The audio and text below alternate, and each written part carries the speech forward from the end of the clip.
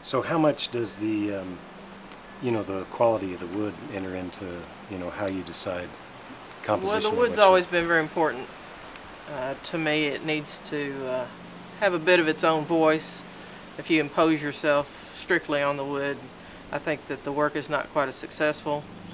And there are always surprises within wood when you're working on it.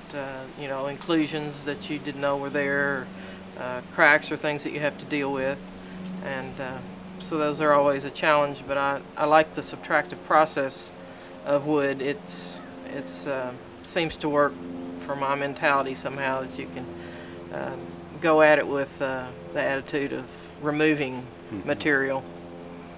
Now this one also has a relationship to the vessel, with the opening. It does. This is an earlier piece, and I was trying to use geometric designs and contrasting colors to make them more interesting, and then when they sit sideways like that one does, I think that gives it sort of a balanced question too that relates to this piece. Now there's one thing that ends up being somewhat similar between wood and iron, in that the nature of the material ends up kind of taking precedent after a little while. Yeah. You can set up some kind of a formal idea in the material, but then if you're moving it in the true nature of wood, or in the true nature of iron, it ends up taking it beyond that that place, that formal place, and returns it to something organic too. Right. So you've chosen to leave these areas where its original nature is fully exposed, and those decisions are key to the success of the piece. They are.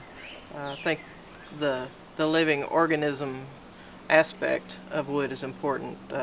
Louise Nevelson called it livingness, and it does enter into the piece and the design.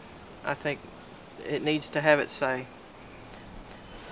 When I sometimes think about working wood, I imagine it to be this kind of extractive process, of course, that it is. But do you ever, as you're working wood, think about wishing that you could manipulate it like clay, or forge it like iron, or get it to have that kind of movement? No, I think it has a tendency to be what you're used to, and what types of techniques you're comfortable with. And I don't know, just taking it away seems to work the best for me.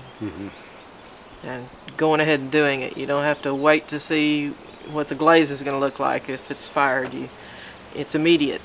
That's the thing I like about wood. It's very immediate. Yeah, but you have to follow its lead. Yeah, and you're limited to a certain extent by size that's available and that type of thing.